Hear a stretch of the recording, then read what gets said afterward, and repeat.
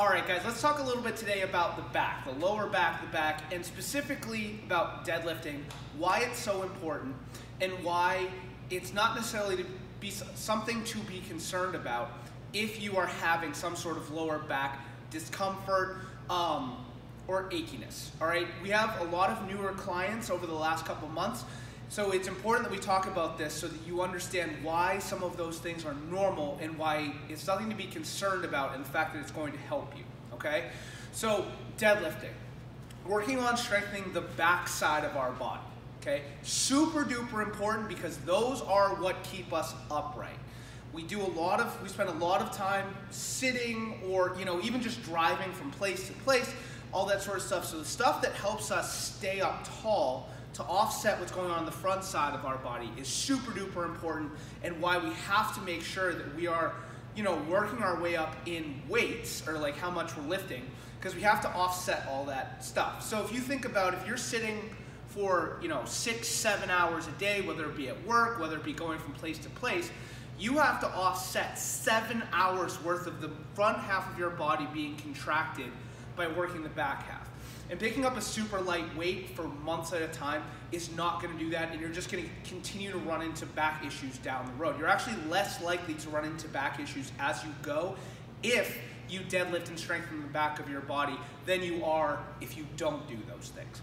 Okay, so let's go through a few reasons as to why you might be feeling a little bit more sore, especially for those of you that are a little bit newer and haven't been working with us or deadlifting with us for a while. Because a lot of you that have been here for a little bit have heard these kind of things before, and you understand why it's important and why it's not something to necessarily worry about. So let's talk a little bit about it anatomy-wise. So I'm not going to go too deep into this, but I've got a anatomy model here that's going to help me out a little bit. So it may be kind of hard to see because this side of the body has been kind of cut away so you can see underneath. But if you look, there's this big piece of white tissue here. So if this side was filled in the exact same, that big piece of white tissue takes up pretty much this entire space here. All of these muscles feed into this huge piece of connective tissue back here, or at least run close enough that tightness in those muscles can affect that huge piece of connective tissue. So what can happen is, let's say that our glutes are tight from having done deadlifting the day before, or hamstrings or whatever. That tightness in those muscles pulls on that connective tissue, which then pulls on other pieces of connective tissue, which can give you that tight feeling that you feel. Also, if it's something that you've done, just started doing, sometimes these erector muscles, the ones that run along your spine, do a little bit more than they normally would have to because they're trying to stabilize your spine, but they're working extra hard. All right, the way that you kind of want to think about it is, okay, if you did squats, if you're somebody that's been with us for a while, the first week or two, you probably felt like your quads were going to fall off your body, the front of your legs, after we had done, squats a couple days before. But over successive weeks, it wasn't so bad, right? Maybe the first week, your quads were sore for like 4 days after that first training. And then the next week, they were only sore for a day or two. And now, they're a little sore maybe the next day, but it's more than tolerable unless you, go at a higher weight or go over the top or something along those lines. Deadlifting works the same way.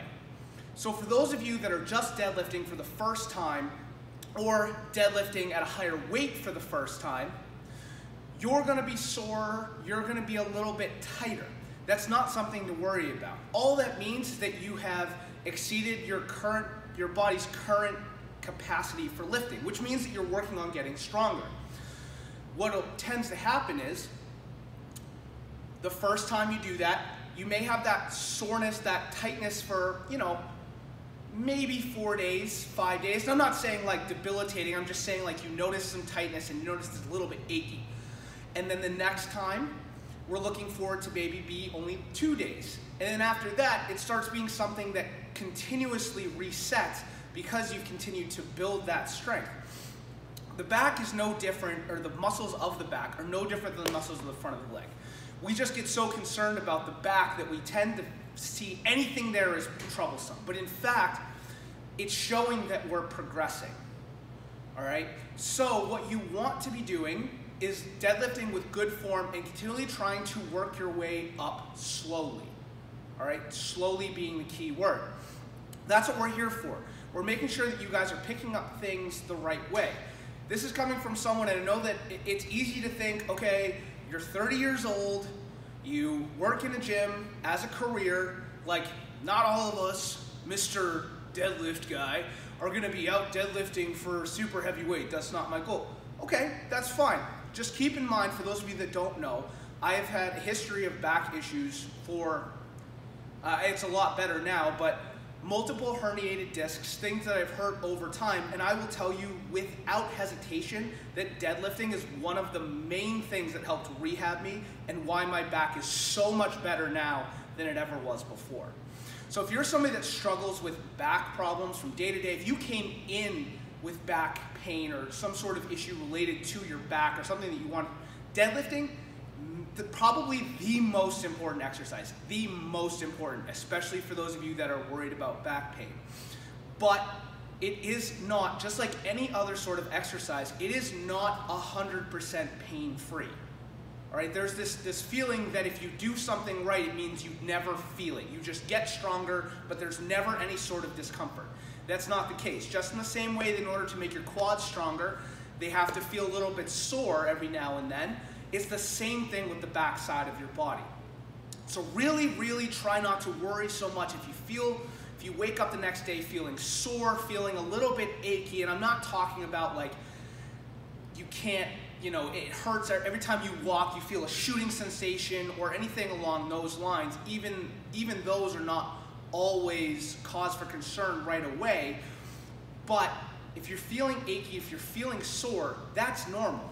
And this, what I was talking about, the connective tissue and all that sort of stuff, that's why it's so important that, and you may not have understood that when I say, you know, oh, when I hear somebody say their back hurts, okay, grab a foam roller, roll your glutes, roll your quads, all that sort of stuff in here. And that's why. If these muscles get super tight, then it can affect the back. It pulls everything into different directions, which causes that tightness, that soreness in the back.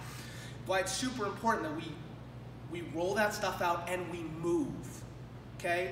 One of the biggest fallacies we're fed is that if our back hurts, stop, don't do anything. That is maybe the worst thing you can do for it. Okay, I'm not saying you come in the next day and you deadlift twice as much as you ever have and you just like throw caution to the wind. But if you just kind of sit and wait for it to get better, it's not going to, or it's going to take a lot longer. Do some rolling, do some stretching, go for a walk, okay? Walking especially. Super beneficial if you've got back tightness, back soreness, even for those of you that have maybe had some back pain, some like traumatic type stuff. Walking is fantastic for that. It's gonna suck for the first few minutes until everything starts to loosen up, and then it's going to get better and better as you continue to just move. All right, so guys, feel free to respond to this video with any questions you have. I'd be happy to answer them, but really try not to worry. That tightness, that soreness that you're feeling the day after deadlifting is totally normal. It's completely normal, and the goal is that, you know, as you do it over time, as you continue to challenge yourself, like I said, those days get less and less, and you're not feeling it as much the next day. But at the beginning, just like when you started your first set of classes, you probably noticed you were sore as heck the next couple days. Could be all over, could be one specific point. It's the exact same with our back, with the back side of our body. I don't even want to say back because it makes it sound like I'm just targeting like my back, the back side of your body.